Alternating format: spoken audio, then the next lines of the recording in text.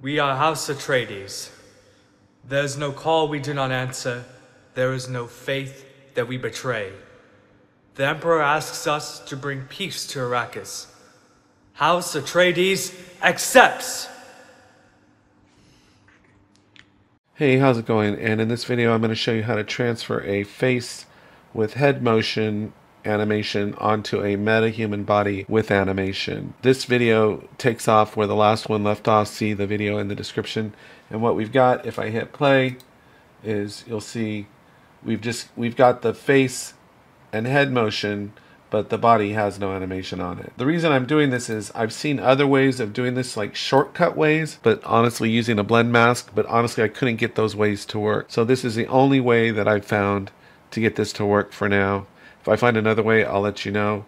But the other methods I found didn't work. And there's two good things about doing it this way. One is that learning how to do it this way, you're going to learn a lot more about how the sequencer works and keyframe animation. And the second thing is this is the way that Unreal had officially recommended to do it. They did, though, acknowledge there are potentially other ways, but I haven't found another way than this way. What we're going to do is we need to add another metahuman here, and we're going to transfer the keyframes from this, the head and neck rotation keyframes from this metahuman to our other metahuman. So the first thing I'm going to do is I'm going to go in here and drag another metahuman into the scene.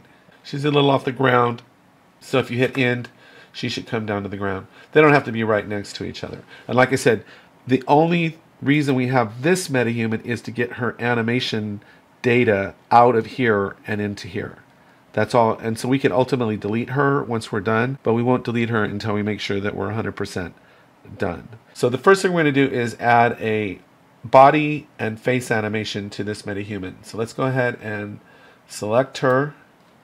And I do have this level sequence open already. And with her selected, we'll go add to sequencer. And we'll add her, and there she is. Now she comes in with control rigs. We're going to go ahead and delete the face one, and we're going to delete the body one. And now we're going to add animations to her. So for the body, we'll go animation. And I already have a metahuman idle animation that I already created on another tutorial. And I'll leave a link to that in the description in case you want to know how to do that. It's super easy to do. And it's this one, idle. So now you'll see she's got a idle animation on her. We're going to go ahead and stretch this out. I've noticed that when I start messing with this one, sometimes it affects this one, which is kind of weird. And then we're going to go ahead and add the same face animation that we did already. So we'll go to animation and add this animation. So now she's got a body animation and she's got the lip sync, but this has no head motion. So that's what we're trying to fix. We're going to copy the head motion keyframes from here over to here. That's all we're trying to do. But there are just a few steps that we need to take. The next thing we want to do is get those keyframes out of here. The head and the neck 1 and 2 tracks. Sequencer is completely jumbled up right now, and so what we're going to do is put some control rigs back on these two metahumans. So we'll come over here to body on the first one, or I guess on that one, and we'll right click and go bake to control rig, and we want the metahuman control rig, and go create. So she's got her control rig on. And then we'll go to this other one, and we need to put a control rig on here so that we can get to those keyframes that we want. So we come here to the body, right click, and we go bake to control rig, and it's the metahuman one right there, and go create. Now, one of the gotchas is make sure before you get started on all this that the playhead is at the very beginning here. So what we need to do is our sequencer is cluttered right now with a bunch of stuff on here. So to make our life easier, what we're going to do is we're going to come here to the filter, and we're going to go select control rig control. Now I don't know why it says that. To me it should just say selected rig controls. But we'll click it, and then you notice our sequencer goes blank. Now if I hold on control, I can select her neck 2, her neck 1, and her head. But we're going to copy all these keyframes. That's all we're going to do right now. So we're going to click here under head, expand it. Click there, expand that, and click there and expand that. And what we're looking for is on the rotation, roll, pitch, and yaw. So we come right here, hold down Shift, and select all these keyframes here. And let go. You need to let go. That's a got you right there if you don't let go. And then come down here to neck 1, hold down Shift, left click and drag and select all these keyframes and let go. And then come down to neck 2, and this is where I made a mistake before. Hold down left click, mouse button, left click and drag and select all these and let go. All you have to do is hit Control plus C, and we've copied all those keyframes. Now what we can do is go back and clear this back to normal. And one thing I forgot to do, actually, I meant to do this earlier, is on the control rig for this one, because this is the one we need to add an additive layer so that we can paste those keyframes in. So what we're going to do is click here where it says section, go to additive, and now it's added a layer here, and we'll select that layer, and we should be able to go Control V, click and Control, let me click here, Control V, and you'll see. Now I just noticed something. You needed to click here, not here. So you see they got pasted in right there. Now you can check that they're all there if you want, but I'm just going to trust that since I see this, I'm pretty confident that I got all the keyframes that I needed. So if I'm confident, and I'm feeling confident right now, we actually don't need this second metahuman anymore. So I'm going to go ahead and delete her because we don't need her. So I deleted her out of the sequencer, but she's still in the scene. So I'm actually going to just pull her out of the scene because I don't need that metahuman anymore. This is the one that I want. Now I've noticed that this is locked up. I'm pressing W and right mouse button and I can't move. This happens. So I've noticed the sequencer will tie you up. So we're just going to close out of the sequencer and now I'm free to move. So I want to move over here closer, and I'll go then and open the sequencer back up. That's just a glitchy thing that happens sometimes.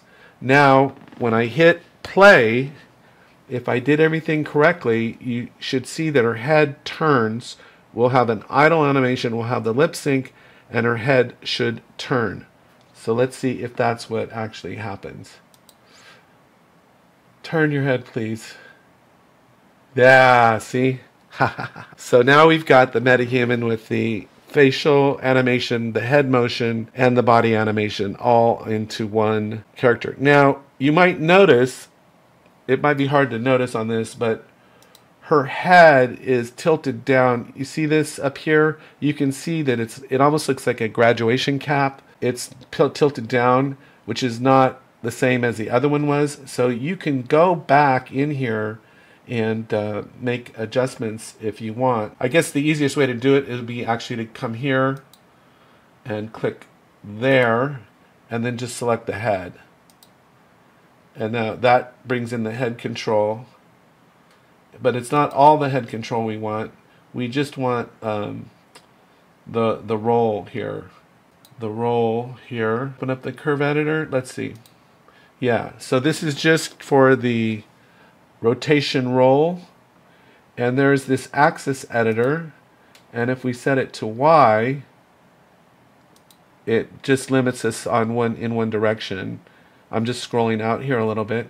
I can click any one of I can come up here and select all these keys and then just grab any one of them, and then we can just pull down and see how the head is rotating.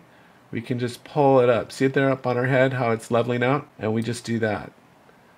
And then that's all we have to do. And then we can close out of here. We can go save, and we can close out of here, and we come back here to the beginning. Let me close this up, get things nice and neat. Come back to the beginning, and I go play. See, her head comes up. Her head should be up more now.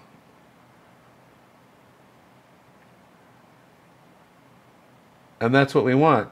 Now the last step is, since we went through all this work, we want to bake this out. So what we're going to do is come here to body, click here on the body, and go bake animation sequence.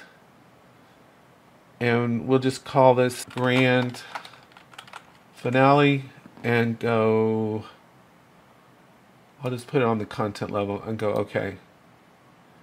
And export. And now it's created that animation sequence.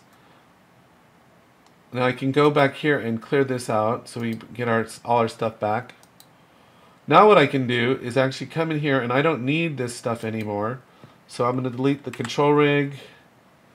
I'm going to delete, I think I can leave this one on there. But here on the idle animation, we can actually delete this idle animation. And then we should be able to go in and add that grand finale animation in here. Let's see if, there it is right there. And now it's all in one. And I don't have to worry about it. And if I scroll in here and we take a look, let me level up with her a little bit. Her head's really facing down, isn't it? I think that's how it started. So that could be adjusted further if you wanted to. And let's hit play and see what happens.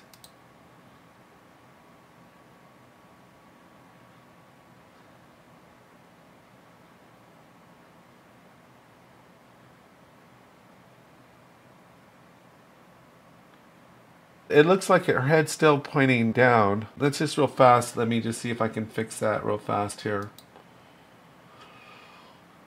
So we'll go back to the body here. Let's bake that to a control rig.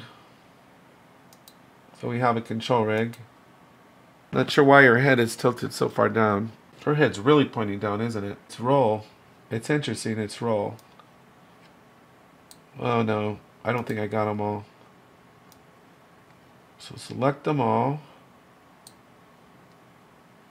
And, oh gosh, you've got to select one of the keyframes. Okay.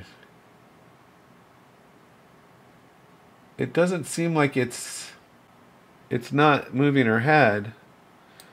Let's save that. Let's go to the let's close out of this. Let's select the neck one and see if that does it. I don't see why it wouldn't. So why don't I see it?